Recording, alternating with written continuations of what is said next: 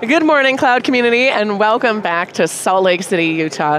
We are here midway through day 2 of our 3 days of coverage on theCUBE. My name's Savannah Peterson, here with my favorite cloud co-conspirator, Rob Strechay. Co-conspirator, I like that. I know, right? That was a new one for me today. That was good, that was good. we get 30 segments a show, and I really try and spice it up. Yeah, and I think, again, co-conspirating on loving the community and what's going on and what's happening within the community and the contributions that are being made back to the community. And I think that's a big discussion of what we're talking about today, so I know, lots of fun. Who better to have than our next 2 guests. Stevan and Mark, thank you so much for taking the time today. Thank you guys for having us. Yeah. Such a busy day. Saw you on the big, cool main stage in there doing some keynote action. How was it? It seems like the reception's been great. Well, our team was up there and we announced our intention to contribute several projects to the CNCF. We couldn't be more excited about it. It includes Podman, Podman Desktop, and Bootsy. That's a lot. Yeah. And that's super exciting. Stevan, why do you think it's so important to contribute these projects to the open source community? I really believe that it is a great opportunity for us to innovate all together and to bring all the aspects all the community aspects from these cloud native contributions and all the different projects that we are building here. I think with the donation of Podman Desktop and Bootsy, we bring a new opportunity for all this cloud native space to continue to innovate all together. Yeah, for people who aren't familiar with the 3 projects, I know what they are, but for the people who aren't. Not with the casual flex. Yeah, well, you know, Podman I love. And the fact we all love Podman, though. It runs on a Mac, so Podman Desktop. So kind of help them understand why this is significant, each of those. Yeah, let me just tell you a little bit about the projects. Podman is an interactive container engine. Well, it's for interactive and server use. It innovated from the start with the ability to run containers without any root or any elevated privileges at all. I continued to innovate with the support for the Kubernetes API. My favorite thing right now actually is a feature called Quadlets, which allows you to take pods and containers and turn them into system services with a dead simple text file that you could just copy from machine to machine. It's incredibly portable. It also includes a couple of other tools. Builda is a tool that focuses on building container images. It's very suitable to containerized pipelines. And Scopio, which is a bit of a Swiss Army tool that works with container images and remote registries. Yeah.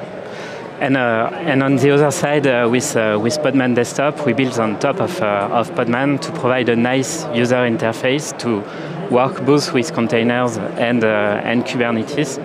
So it's really an application, a desktop application that runs on Mac, Windows, and Linux. It's for application developers, and it abstracts away all the configuration and the setup of all the different tools that are needed to work with these technologies. So it has everything you need in order to work with containers. You can, of course, build images, you can run containers, you can connect to OCI registries to pull and push images as well. And it goes also beyond when you are building your own application. You can more easily debug and inspect your containers.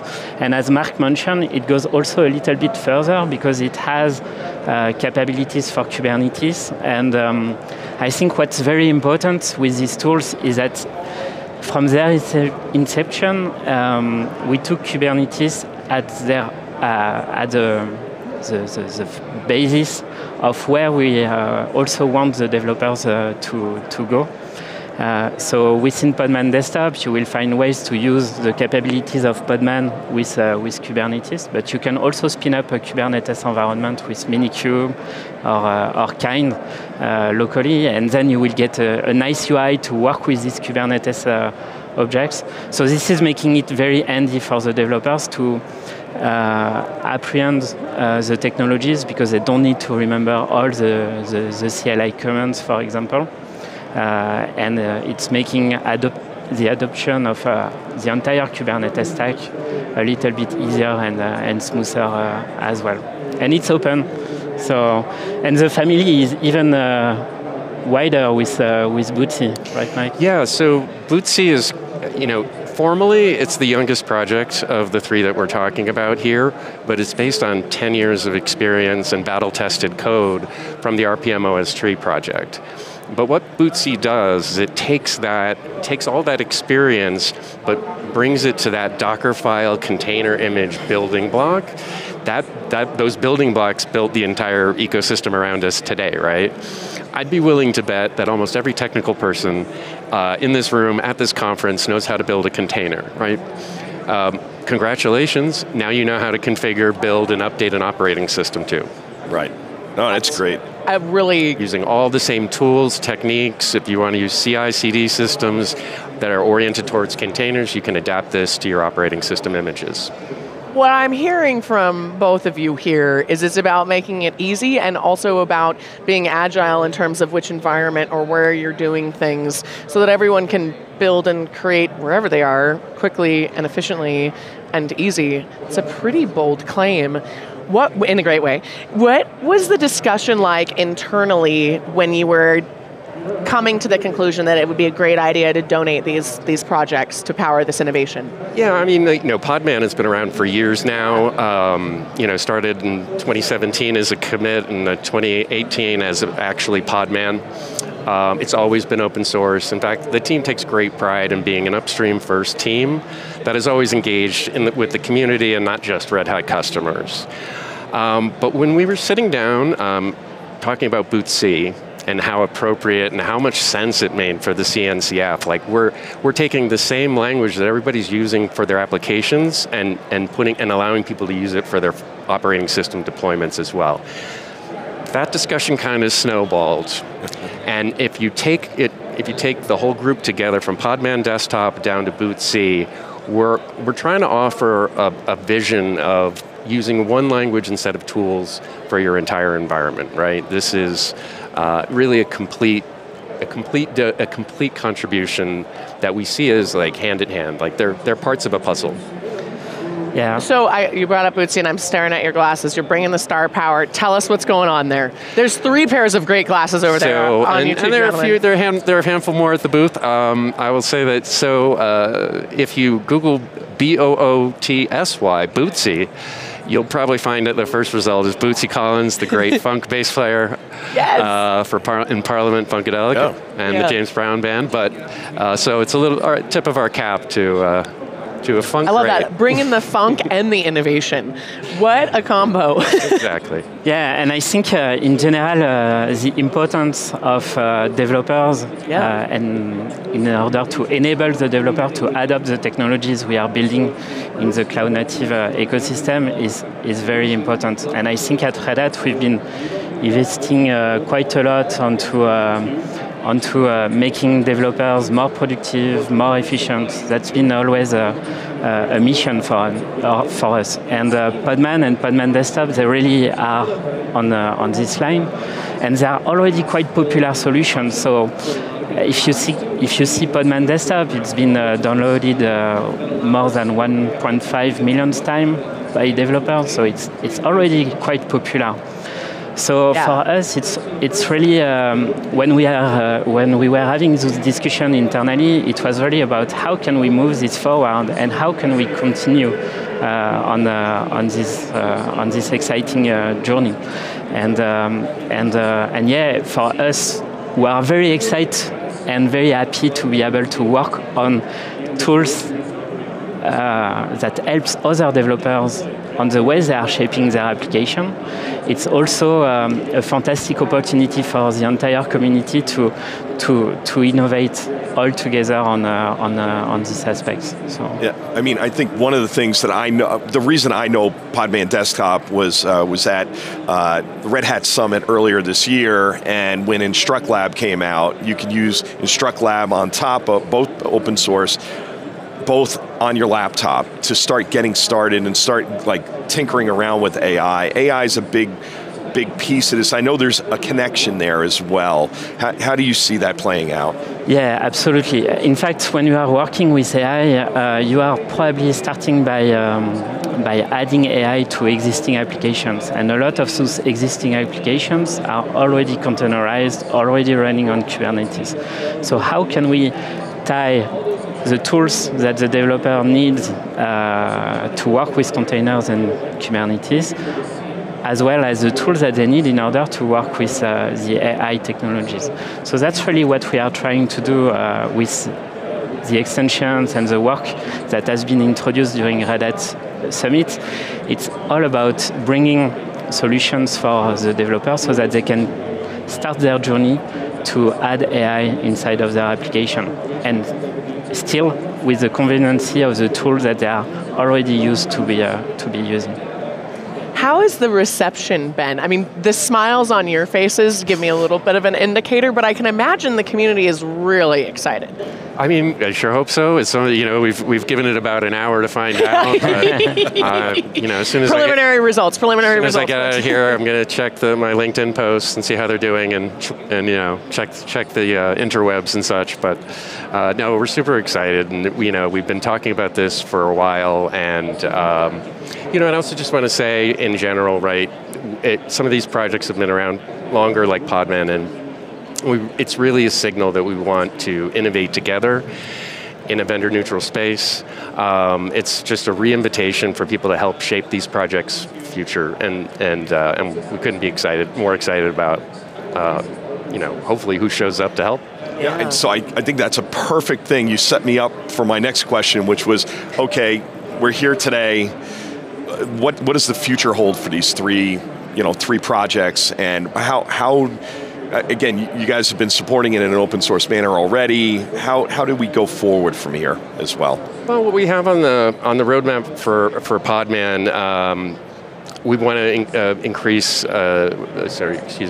the ability to work with OCI artifacts. Container registries are. It's been a while already. They're not just for container images, as we know. People are putting all sorts of things into container registries, and we want Podman to have a bit easier ability to work with it, inspect those, and work with those objects. We would like to increase the speed. This hopefully will raise some ears. The speed of updating containers and the less bandwidth over the wire by only pulling new and changed files when you're updating a container image. And lastly, we want to enhance Podman Machine, which is a key component of Podman Desktop, to bring in some like enterprise features and more customizability for that virtual machine that's used on Mac and Windows. Yeah, and on Podman Desktop, similarly, we have the public roadmap, which is available on our repository, but it's multiple folds. The first one is about setting up and configuration of all the tools and the environment for the developers. And then it's all about how we can make it easy to work with containers and Kubernetes. So how can I quickly access to the logs, get terminals and things like that.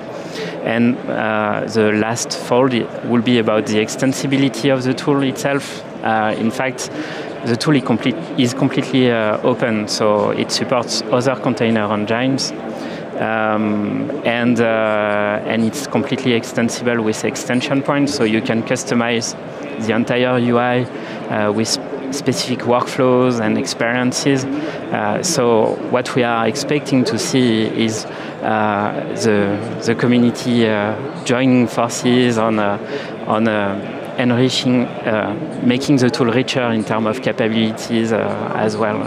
We've been building these solutions with a lot of feedback from the end users as well, and we expect that it's going to continue. So definitely looking forward to it, and definitely excited about that. Yeah. And on the boot C side, our next big milestone is Q2 next year, fully supported GA in Red Hat Enterprise Linux. That's one of the most important things, so we're getting all ready for that. We can't be more excited. And at the risk of repeating myself, what's interesting about putting the OS in a container, again, it's all these practices and like GitOps approaches to managing infrastructure now suddenly apply to your entire environment. So we want to kind of build, support, do blog posts and best practices around adapting your operating system patterns to cloud native environments. Yeah, I mean, I think we've been talking about it all this week. I think especially with the stuff that you've been doing upstream with KubeVirt and OpenShift virtualization and things of that nature, now bringing that to even down at the lower level and being able to bring that more operations and like kind of the core Linux stuff have lived, and cloud native have kind of lived in separate worlds, and it was a bit clunky in how you manage your fleet versus how you manage your cluster and applications on top. So Bootsy allows you to kind of pull that all in and have a consistent view. Exactly. Yeah, wow. What an exciting project. I have 2 more questions for you, because time is flying by. You brought up something that touches me in my core, and I think it's in the DNA of everyone in this room right now. Over 10,000 people, I think, actually, or 9,000 people. You talked about how important it is for us to innovate together. Why is that so important? And I personally think it's more important now than ever, but I have my opinions. I want to hear yours. If I'll go first. Yeah, go for it. Look, we've gotten where we are based on open standards, right? Like the Open Container Initiative is really important. So all of these, that's the basis of where we are today. We innovate and we collaborate because sometimes innovation, we don't need 5 different ways to do something when we can come to a common approach, right? And a lot of times those building blocks and those lower level components really can be shared across other operating systems, across other patterns, right? And just for the record, Bootsy is for Linux, not just for RHEL. Right? We can't wait for other, I'd love to see wider adoption. We've actually seen that in terms of in other Linux vendors have already experimented with it, and we've seen some communication there. So we're really excited there. Sorry, it's great. Love it. I love your excitement. Never apologize for passion. I feel like the world tries to put us in these little boxes sometimes. Passion is what makes change, and it's infectious in the best way. It's the best kind of infection. It's a horrible thing to say. Anyway, Stevan, why do you think it's so important? So I think there's a lot of things that are evolving in the space today, especially with the rise of AI. So we have, exactly as Mark mentioned, I think we have opportunities to bring smart people all together, but also bring more context and a wider variety of challenges all together and look at them from a pragmatic and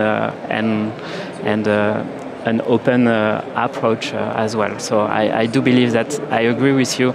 Now is probably a very exciting time to innovate all together. Yeah, I love it. The standards we have today are not going to be ready for the workloads of tomorrow, so we need to work together to build those standards. So true. Especially with the velocity everything's going out right now. I think it's a great point, Mark.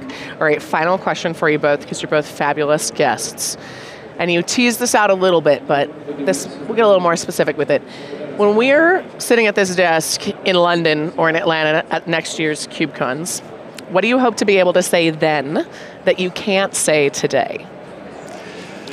That we are in the CNCF sandbox, everybody. We are ready. Yeah. I mean, we're ready for people to come and talk to us now, but we'd really like to, reaffirm that and talk more about Bootsy, talk more about what's coming next in Podman, and hopefully we'll be able to bring back some, new features and innovations that have come from this engagement. Love it, Mark. What about you, Stevan? Yeah, I think Mark's answer is spot on, actually. So, it's absolutely going into this phase of having the project into the sandbox, and looking forward of having shaping the future of more developer-focused solutions as well, at least for Podman Desktop. That's what we are looking for. Bringing this excitement we've been getting with all our users and the community, which is already active on the project, but building this to the next stage. is definitely what we are looking for. Well, if your excitement is any indication of how the community is going to feel, I'm very confident. We'll be talking about the sandbox, we'll be able to tell those stories, we'll have fun use cases of how people have used these projects in ways we can't even imagine right now.